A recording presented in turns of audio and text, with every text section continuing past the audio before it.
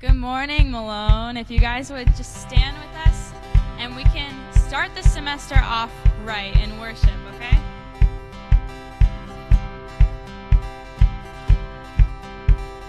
Praises rising, eyes are turning to you. We turn to you. Hope is stirring, hearts are yearning for you. We long for you, 'cause when we see you, we find strength to face the day. And in your presence, all our fears are washed away. Hosanna, Hosanna, you are the God who saves us, worthy of all our praises. Hosanna, Hosanna, come have your way among us. We welcome you here, Lord Jesus. Hear the sound of hearts returning to you. We turn to you.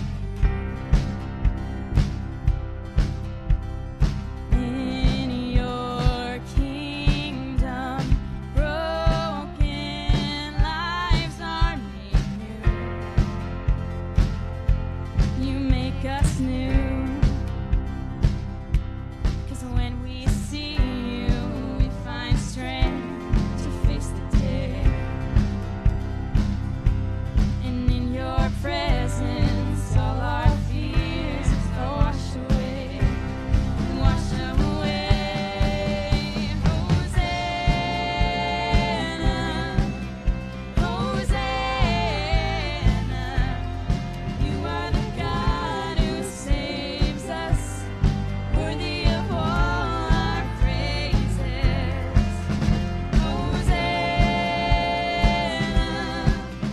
Hosanna, come have your way among us. We welcome you here, Lord Jesus. 'Cause when we see you, we find strength to face the day. And in your presence, all our fears are washed away. 'Cause when we see you, we find strength to face the day. And in your presence, all our fears are washed away. Washed away. Hosanna, Hosanna, you are the God who saves us, worthy of all our praises. Hosanna,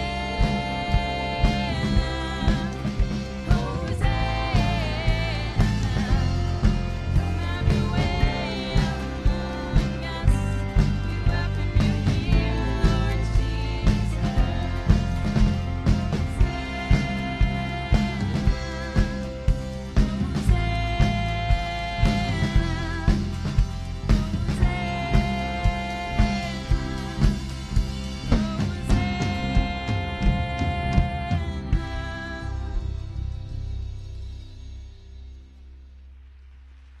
Good morning. Good morning, Malone. I said good morning, Malone. Are you alive this morning?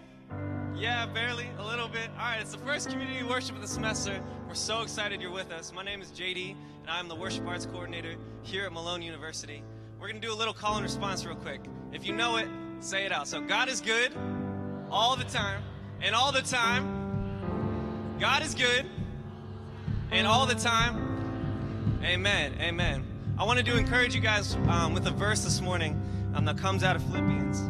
I don't know how your first semester was, but for a lot of people that I talked to and sat with, it was pretty rough. There's some tough spots, there was some stress, and man, it hit me too. Messed with anxiety, and it's really easy to get lost in a semester where there's so much stress and so much pressure on your shoulders. But I want to share with you a word of the God we serve. Rejoice in the Lord always. Again, I will say, rejoice. Let your reasonableness be known to everyone. The Lord is at hand. Do not be anxious about anything, but in everything, by prayer and supplication, with thanksgiving, let your requests be made known to God. And the peace of God, which surpasses all understanding, will guard your hearts and your minds in Christ Jesus. That peace that is in God only comes from Him. If you're wrestling with internal turmoil, if you're struggling on where your direction is, your peace will only be found in God. So let's bring it to Him this morning. Lord, I pray over the semester that this will be a semester of us resting in your peace, in your love, in your grace. Would you draw our hearts back to you, close to you? Lord, when we run away, you are so quick to show love and mercy every time. May we trust in that. And would you surround us with your holy peace that can only come from you? Lord, we love you. Amen.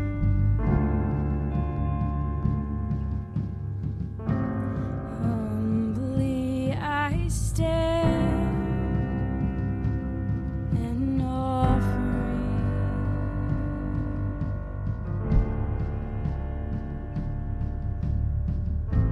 with open hands. Lord, I bring everything.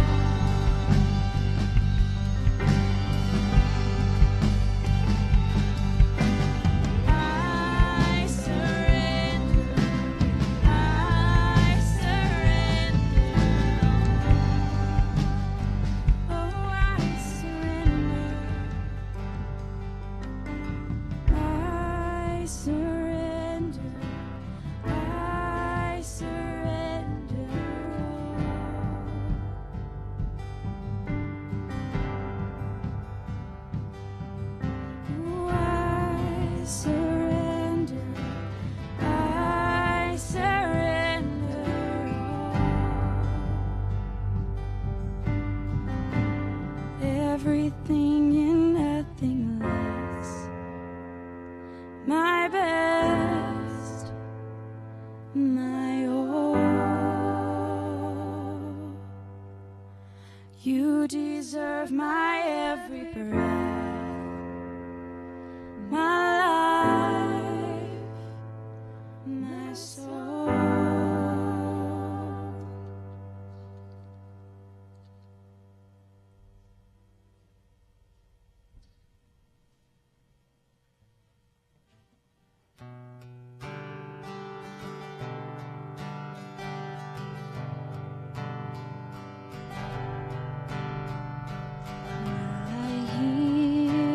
Savior say, my strength indeed is small, and child of weakness watch and pray, find in me thine all in all.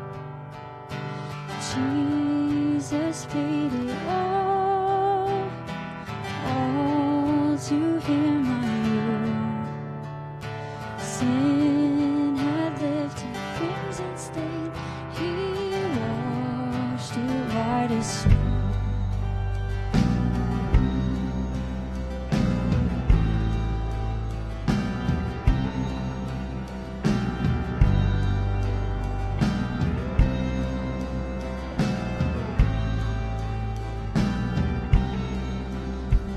Oh, now indeed I find thy power and thine alone can change the leper's spots and heal this heart of stone. Jesus paid it all to him I owe. Sin had left this crimson stain, he washed it white as snow.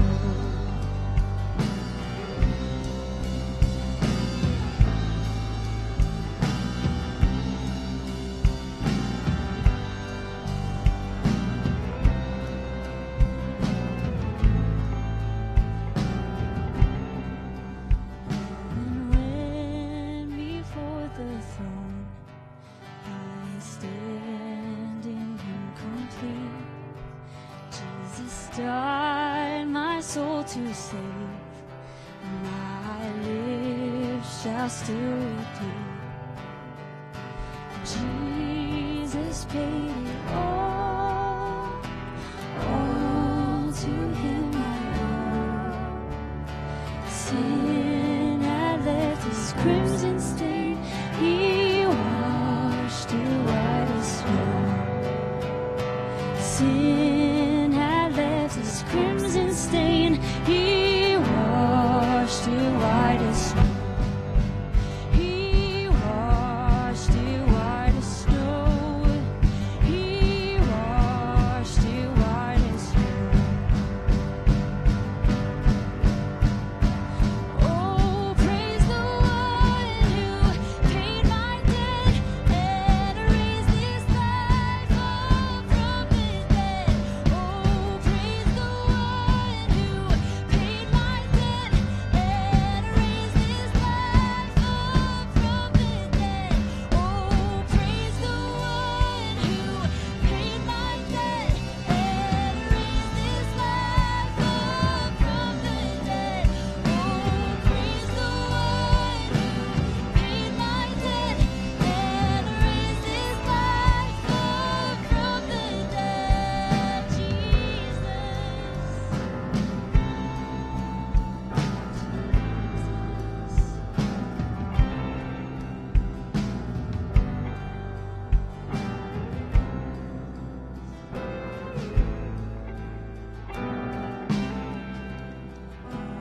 Praise the one who paid my debt and raised this life up from the dead.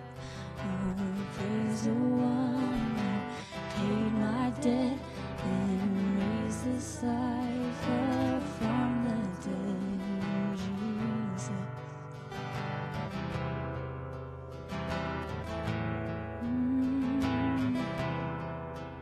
God, we thank you for today. We thank you for your blessings. We thank you that you paid it all on the cross, and we love you, and we give this day to you. In Jesus' name, amen. You can be seated. What's up, Malone? How's everybody doing? Good. Well, it's so good to see you all. It's good to be back here with you all. I don't know how you feel. I feel re-energized. I feel that there's an energy in the room. I'm excited about that. Whenever you're excited, it makes me excited. Now we're all excited. That's wonderful. And to kick off our semester, for the first 5 weeks, we're going to be breaking down here in community worship Romans chapter 12. And to bring to us the first two verses, verses 1 and 2, this morning we have a very special guest with us. Some of you may recognize her from Canton Players Guild productions such as The Sister Act and Memphis, one of my favorite musicals, one of the few musicals I enjoy, Memphis. Shout out to Memphis. Starting this weekend, you'll be able to see her in the production of Doubt. On Sunday mornings, you can catch her as worship pastor, but for us today, as she would say, she's simply Joy.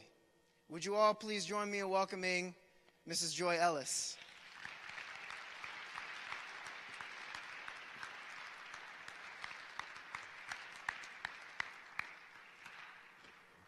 Praise God, Malone. Amen.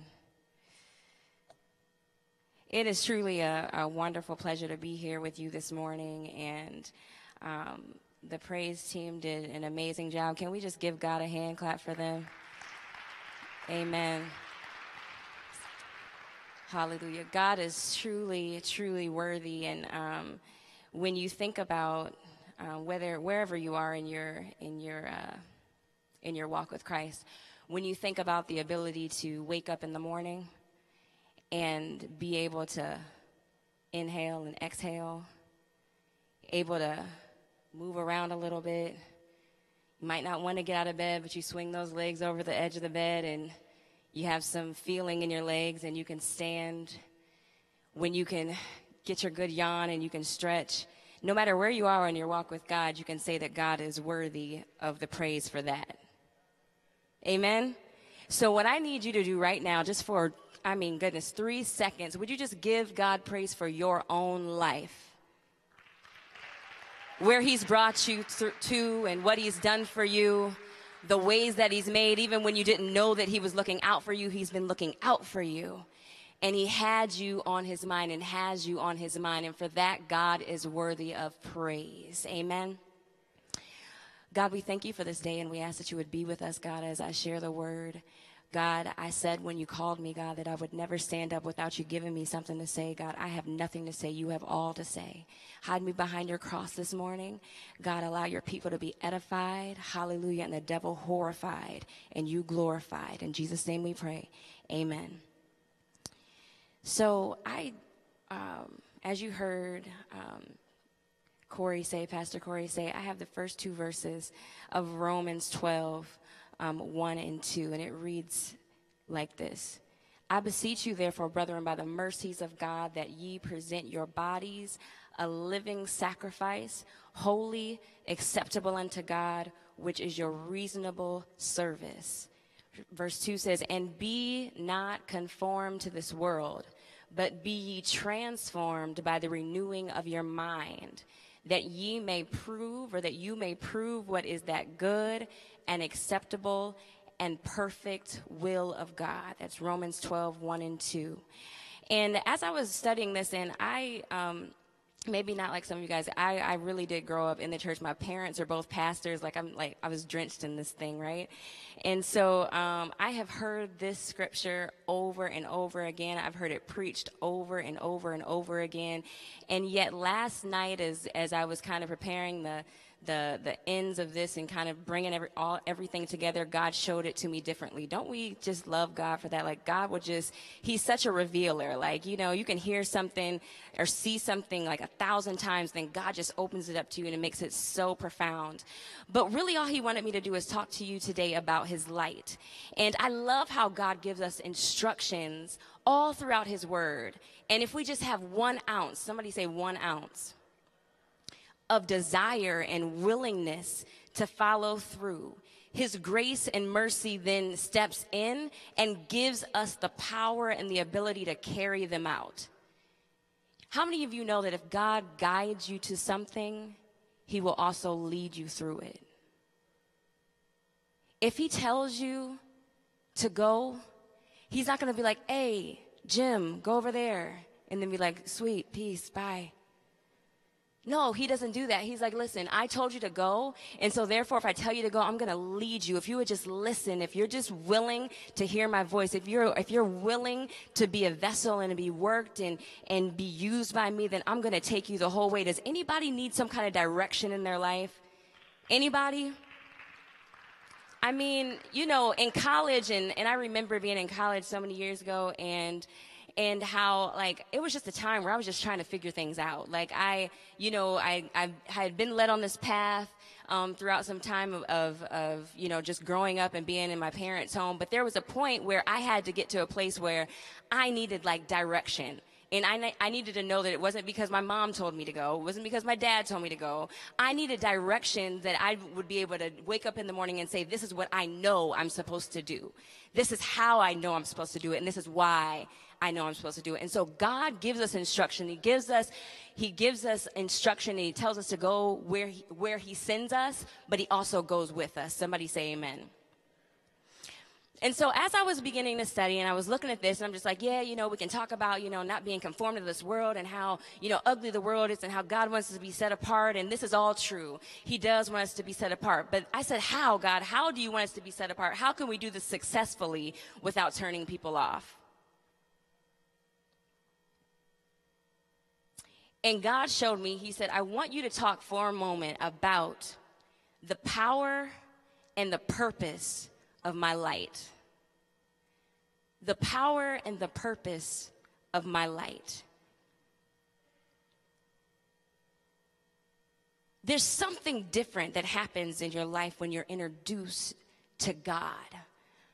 When you see God through someone else. It's not anything anybody can tell you. It's just something that you know is different. Something about them, something about the situation, something about the environment. Something has changed. Something has illuminated inside of me. And I don't know what it is or where it came from, but I know I need more of it. That's the effect of God's light. And all he does is he asks us to be a representation of his light in his way. And I don't know about you, and if you've been looking at the news and all the craziness that's going on and the hatred and all the bigotry, just everything that's going on, we need to be true examples of God's light. And it needs to be right. Not the way that we might think that it should be. Not in a way that we think that, you know, we should speak down on people or tell them everything they're doing wrong, but a light that draws and not turn people away. Anybody want to experience that type of light? That's all right. You can clap your hands. That's okay. So God showed me something about his light. He said, listen, true light never has to introduce that it's light. Think about it. Does a light have to come on like, hey, I'm light? No. Because when the light comes on, you know what happens. Right? Darkness is gone and the light comes. You're able to see clear. You're able to be able to see what's in front of you. That's how God's light is. He's like, listen, you don't have to go in and be like, hey, here I am. I'm light. I'm right. Because then people are looking at you like, dude, sit down, relax. And then you're not the person that they want to turn and talk to. You're the person that they kind of like, all right, you're doing too much. God's like, look, let me show you what it's like to be true light bearers. Light provides clear sight. Light reveals. Light brings comfort. And in some cases, it can bring discomfort. You ever been in the club? And you're there so long that they turn the lights on? You're like, oh, what was I sitting in? You know, you're just looking, you're like, oh my goodness. You know what I mean? Like you get up, and then even worse than that, you look at the person you're talking to. Like, dang, you look so much better in the dark. Can I be real? Or I'm sorry, you might not invite me back. I'm sorry, Malone. But that's what light does. You know, it's like that thing where it just provides like some clarity. You know, there's places that I've seen in the light that like, if I go in the dark, like, no, I know what this place is about. Like, nah, I'm good. Like, I'm not sitting down. I'm real nice, nasty about that kind of stuff. Like, I don't like sitting in sticky stuff. Like, I don't put my arms down on tables most times because I just don't. But anyway, that was like so clear to me. Like, I'm in a club. I'm there so late. They flick the lights on, or even at a party, they flick the lights on, and you look around like, this is what I've been like, okay, if you're sane enough to know, you know, you realize like, this is where I've been, this is the environment that I've been in, but that's the kind of stuff, that's what light will do. And light has did that in my own life. Like when I really encountered God and God was able to come in and he came in my heart and I asked him to like show me some stuff about myself, man, there were some things I'm like, dang, that's how I was living? I'm sorry, I probably shouldn't say dang. My dad is probably looking down like, Joy, do not say that anymore. I'm sorry, I won't say that. But yeah, I mean, seriously, like you look at the things in your life and you look at what you've been going through and the things that you've been allowing to happen to you and the things that you've been settling with. Anybody settled in here? I mean, for anything, you know, and you look back and you're just like, gosh, I didn't even have to settle for that. Like you had so much greater for me. That's kind of what God's light does. Like, really, I've been here, I've been struggling with this and doing this, and as soon as that light comes onto your life, God is able to show you, and he says, look, I had this for you, I have that for you, but you kept going back to this, but look, where my light has shone, this is what I have for you. So, in verse 2, I looked, and there's a challenge. I said, God, man, you have really challenged us. It says, live in this world, but don't become like it. So we're to live in it, we're to walk in it, thrive in it, make friends in it, work in it, hang out in it, sleep in it, but not allow it to change us. You say, change me from what? I'm glad you asked.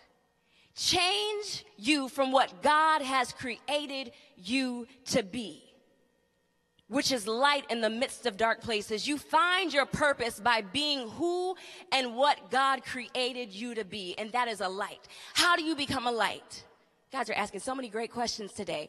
You become a light by asking God to come in your heart and then entering into relationship with him. Just saying, God, listen, I'll be a light. I'll be a light. Show me. God loves it when we're willing. He loves it when we want what he wants for us. He loves that because it shows him that we trust him. Do you know that his light is not for our glory? And so many Christians have that twisted. Like we walk around like, you know, I'm the light, you know, Jesus is in me and and we're all boasting in this thing, but it's not for your glory. Somebody look at somebody and say, that's not for you. It's not for you. Like, I know you were excited, but it's not for you. But I will tell you what is. The benefits of being his light, that is for you. The benefit of lighting dark places for him. As we shine where he sends us, we get the glory of the perks of being connected to a great God. Somebody say amen. Where we were once walked in confusion, now we have clarity. Anybody been confused? Hallelujah. Now we're walking in clarity. When we give our heart to him and he becomes a light in us, where we fell short in decision making and implementation, now we're able to be decisive and our execution is on point. Where we lacked good judgment and who we allowed in our space, God now gives us the supernatural ability to discern the intent. Somebody say amen. Of those who we come in contact with. Some of you guys need to ask God to allow you to discern the intent of the people sitting right next to you. The list goes on and on. Paul proposes a greater option than conforming to this world. He says, look, I know that you're in this world, but don't conform to this world. Why? He knew what it was like to be set apart. In other words, this world has nothing for you. He says, better yet, be ye transformed, and not by outward appearance. Which Christians, and we're so good at that. We can look good, we can put on the mask, we can put on the right clothes and everything and just call ourselves holy. He's like, no. No, scratch that. Scratch the outward stuff. Scratch that speaking things that you don't even believe, but you know you're supposed to say. Scratch that and allow your mind to be transformed. Allow your mind to be transformed. Allow your mind to be transformed. I wish I had time to deal with the power of the mind, because you've heard it time and time again in really tough situations. Has anybody ever said to you, you know what, it's mind over matter? Anybody heard that? Why did they say that? Because if in your mind you decide that you can get through it, that you can go through it, that you can accomplish it, whatever it is, guess what? You will do it. All it takes is you making up your mind. Anybody have been a witness to that? Once you made up your mind, like, look, I'm tired of taking this class over and over and over again. I'm making up my mind that this time I will pass. You make it up in your mind, and then you see it to be so. It's mind over matter. Paul said, renew your mind, because he understood that if you work on getting your mind right, everything else would fall into place. Somebody look at your neighbor and just say, get your mind right. Get your mind right. Get your mind right. Because as you walk in that, the Holy Spirit begins to guide you in what is good and what is acceptable and what is perfect for God, and what is perfect and in God's will for your life.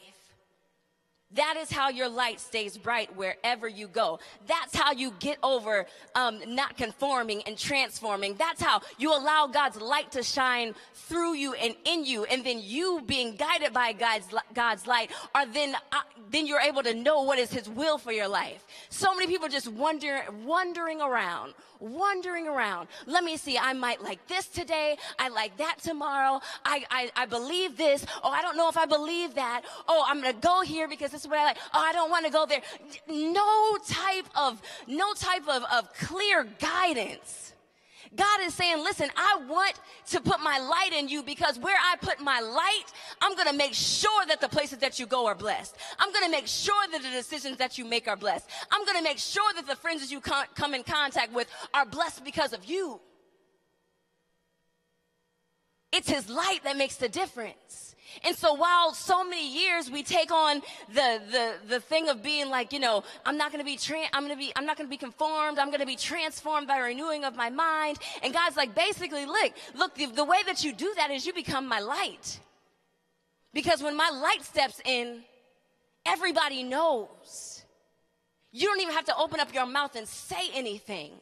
People will be drawn to you and say, gosh, what is different about you? I need what you have. And then you can open up your mouth and then talk about the goodness and the grace of God. Not anything that's self-glorifying. If anybody know, if you have been anywhere, you understand that your stuff is a mess. Oh, maybe I'm the only one. I'm sorry. Like what you were before God came into your life was filth and junk. And the only reason why I'm worth looking at right now is because of his glory.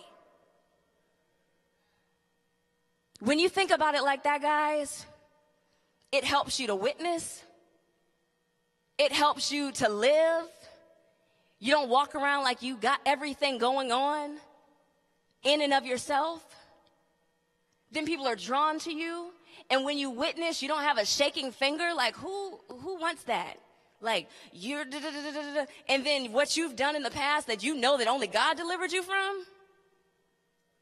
But yet and still you see someone in front of you and you're spewing that stuff. God's like, no, that's not me. In closing, this is how you know. Light always will have power over darkness. The enemy of our souls has a counterfeit of all the great and wonderful things that God has. He loves to counterfeit. Prime example here. God's light doesn't turn people away. It draws people. God's light isn't one of interrogation. It provides the answer. God's light isn't to expose and exploit. It is one that brings truth and awareness in love. That's my challenge to you today in this semester, that you walk in love, that you ask God, say, hey, God, like, I need you to work in me. I need you to take me to the places where you want me to go. Because my light isn't supposed to go where your light's supposed to go. And your light is not supposed to go where my light is supposed to go. That's how he covers this whole thing. Did you get anything out of this? Praise God. Praise God. I'm going to bring Brother Corey up. God bless you, Malone. Thank you for having me.